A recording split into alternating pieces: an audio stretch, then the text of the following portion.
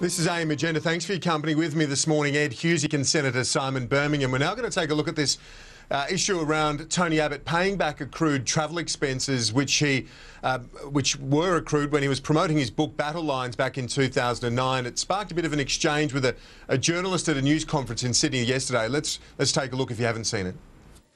The matter was fully dealt with last year. As I said, it was an oversight in my office. It was fully dealt with last year. Fully dealt with last year. I think I fully dealt with it. Time to move on. This was dealt with 2 years ago. This is old news. Old news. Now, why is Kevin Rudd now trying to dish this sort of dirt? Nothing that was deliberately done wrong, and the matter was closed. Calm down. Ed Husic, and it was closed by the Special Minister of State at the time, Gary Gray. Tony Abbott was right to say that. Yeah, he's dealt with it, and it's a matter for him to deal with and move on. I just didn't understand why he needed to introduce the Prime Minister into it. I'm reminded of that saying, when you're sitting on a limb, don't soar. I just figure, he's got to deal with it himself, but there's no need to introduce others or deflect the way that he did to the journalist that was present at that press conference and asking the questions. He's saying Labor's digging the dirt. That was the assertion, wasn't it? Well, I mean, again, he's got to. That's a matter for Mr. Abbott to deal with. I mean, I just, from my perspective, and that's why I make the point. He can deal with it and move on. We're not interested in blues and negativity. Let's just get on with things, and he can answer the questions along the way. But there's no need to deflect to either the PM or the journalists involved. If he's got if he's got no problems, he's got no issues, then just deal with it. Senator Birmingham, to you on that, was the way Mr. Abbott handled it the best approach?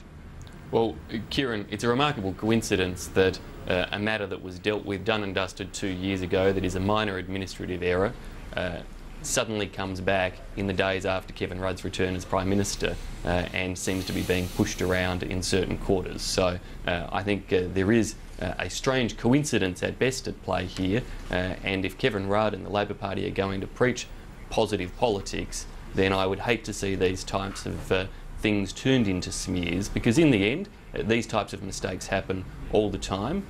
Tony Burke recently repaid $7,000 from an administrative error. In Tony Abbott's case, his publisher repaid the money because it was an administrative error between his office and the publisher. Now, these are matters from a couple of years ago, and it's just disturbing that as we get close to an election campaign, we start to see these types of smears being pushed around by somebody, and it's obviously not somebody in the Liberal camp, so I just question where that would be coming from.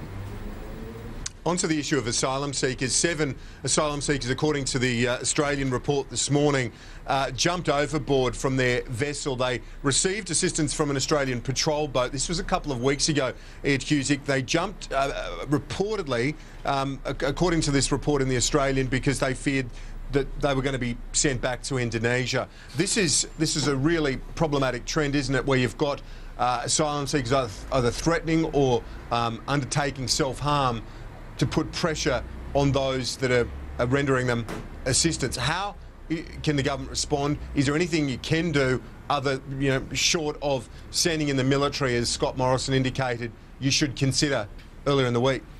We've been discussing this over the last few years, Kieran, and reflecting on the point that every time a government response on this issue is undertaken, people smugglers change the rules, and you need to be able to be fast enough to move with the changing circumstances. It's not good enough to just throw back to old solutions. You need to think of new ways of dealing with the issue, and importantly too, there's no point us standing on the Australian shoreline with a megaphone yelling at the Indonesians and making demands on them to do what we want. We need to find a way within the region and within interested parties as well, and interested countries as well, of tackling this. So I think the announcement last week by the PM and Indonesia in terms of holding the a regional conference on this involving all the nations that have an interest in this matter, I think is an important step forward and reflects the fact we just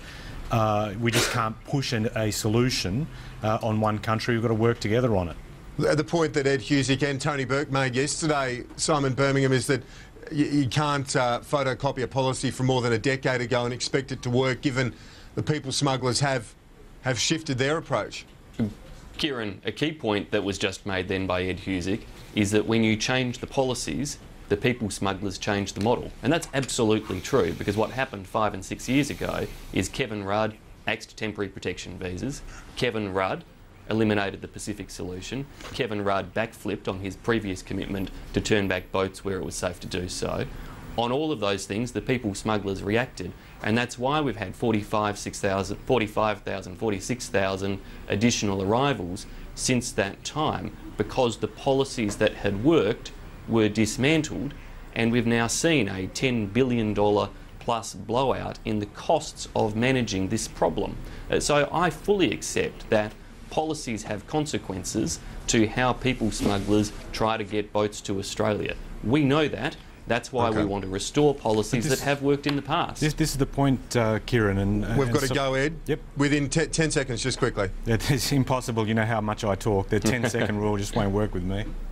OK, mate. Well, we'll cut it off there. We'll reconvene another time. Ed Husic, Senator Simon Birmingham. Thanks so much, gents. Thanks, Kieran. And we're going to take a quick break on AM Agenda. When we return, we're going to cross to live to Arnhem Land, where there are commemorations and celebrations half a century on from the Yirrkala bark petitions, which were a very important milestone in the land rights movement. So stay with us here on AM Agenda. We'll be right back.